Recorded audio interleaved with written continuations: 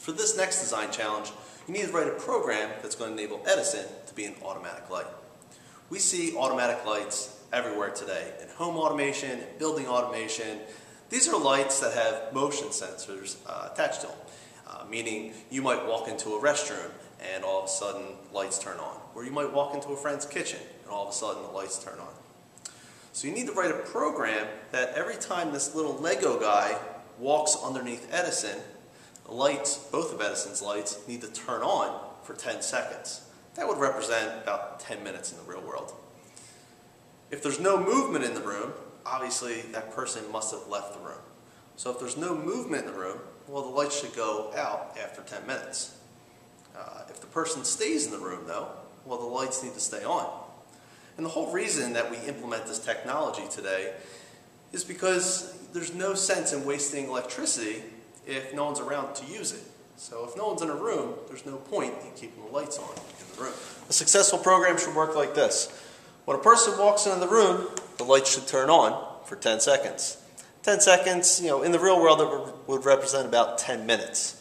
If the person stays in the room, the light should stay on.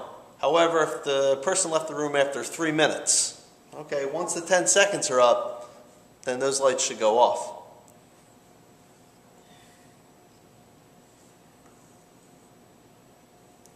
Person's in the room moving around, they leave the room, lights should go off. They go back into the room, lights go on. And they leave again. Say this time, they stay in the room, and they're moving around the room, doing their thing, doing their thing.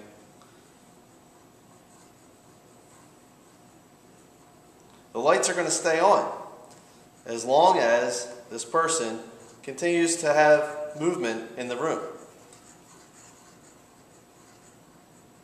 But when the person leaves the room, the lights should go off.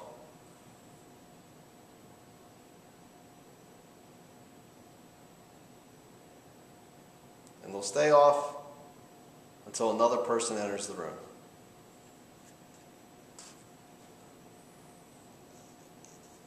That person leaves, they go off.